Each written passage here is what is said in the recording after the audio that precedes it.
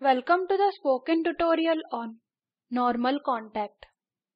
In this tutorial, we will learn about the working of normal contact.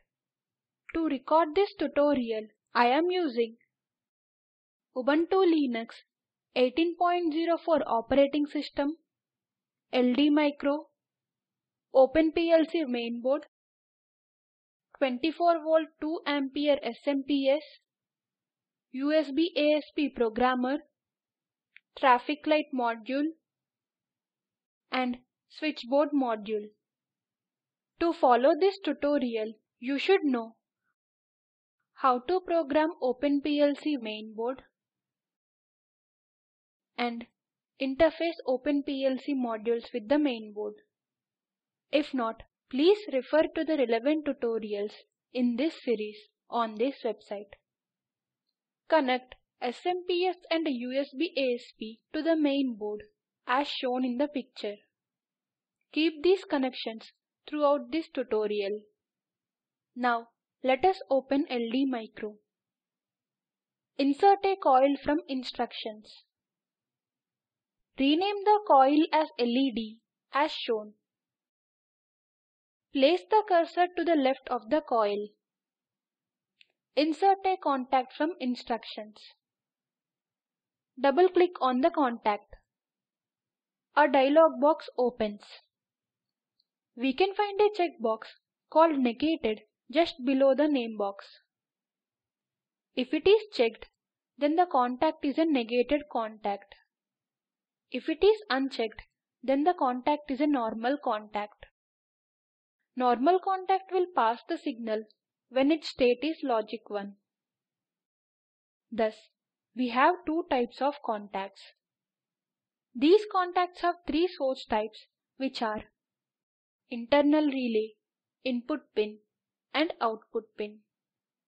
By default, negated is unchecked with source as input pin. Input pin represents that contact reads an input pin of the microcontroller. Don't change them. Keep the default settings as it is. We will learn about other types of contact and sources in the later tutorials. Rename the contact as switch and click the OK button. Now, we will check the working of this logic. Let us turn on the simulation mode. For that, click Simulate and then on Simulation mode. Next, start real-time simulation as shown. Observe the state of X switch and Y LED in the I/O list. Initially, the state of X switch and Y LED are 0. The input to the X switch is logic 1 as it is connected to positive rail. Change the state of X switch to 1 by double-clicking on it. We can observe that the state of the Y LED has changed to 1. That means input to Y LED is logic 1. This in turn indicates that output of X switch is logic 1. Thus, when the state of a normal contact is 1, it passes the signal through it. Now, turn off the simulation mode. For that, click Simulate and then on Halt Simulation. Then click Simulate and Simulation mode. Now, let us compile the logic. The detailed steps on how to compile and save the logic are explained in the earlier tutorials. Click on Settings and select Microcontroller AVR Atmega 16 40PD IP. Adjust its parameters as shown here.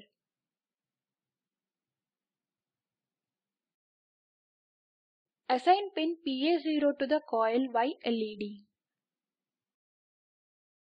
Then assign the pin PC0 to X switch. Compile it as normalcontact.hex.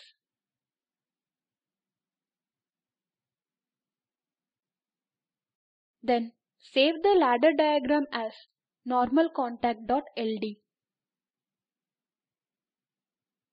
Now, we will see the working of this logic on hardware. Connect the mainboard to your laptop using USBasp. Turn on the power supply. Open the terminal by pressing Ctrl+Alt+T keys simultaneously. Go to the folder where you have saved the hex file. Type the command as shown and upload this hex file to the mainboard. Turn off the power supply. Remove the USBasp connection from the laptop. This will prevent any hardware damage. Let us see the connection details now. Connect ground and 5 volts of the switchboard to ground and 5 volts of the mainboard respectively. Then connect NO1 of the switchboard to PC0 of the mainboard. Connect ground pin of the red LED of traffic light module to ground pin of the mainboard. Then connect +5 volt pin of the red LED to PA0 pin of the mainboard. Make the connections as shown in the picture. After making all the connections properly, turn on the power supply. We can observe the red LED is off initially. It is on whenever the NO1 is pressed.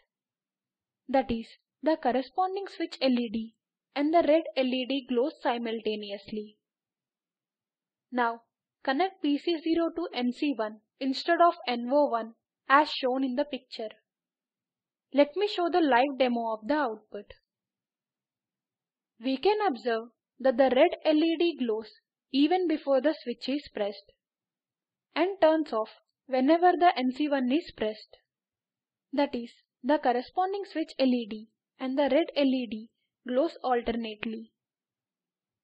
Now connect PC0 to L1 as shown in the picture. Initially, the red LED is off. When L1 is pressed, both L1 switch LED and the red LED turns on. The LED will turn off when we press L1 one more time, as these are latch switches. Thus, the corresponding switch LED and the red LED glows simultaneously. This shows how a normal contact behaves with different types of switches. Turn off the power supply. This brings us to the end of this tutorial. Let us summarize. In this tutorial, we learnt about working of normal contact. Here is a self-assessment question for you. Suppose that the input to normal contact is logic 0 with its state as logic 1. What will be the state of the normal coil? The answer is the state of the normal coil will be 0. The video at the following link summarizes the spoken tutorial project. Please download and watch it.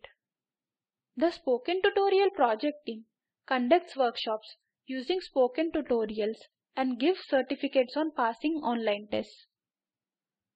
For more details, please write to us. Please post your timed queries in this forum. Do you have any general or technical questions on OpenPLC? Please visit the FOSSEE forum and post your question. Spoken Tutorial project is funded by MHRD, Government of India. This tutorial has been contributed by FOSSEE and Spoken Tutorial project, IIT Bombay. And this is Harsha Priyanka from FOSSEE team signing off. Thanks for watching.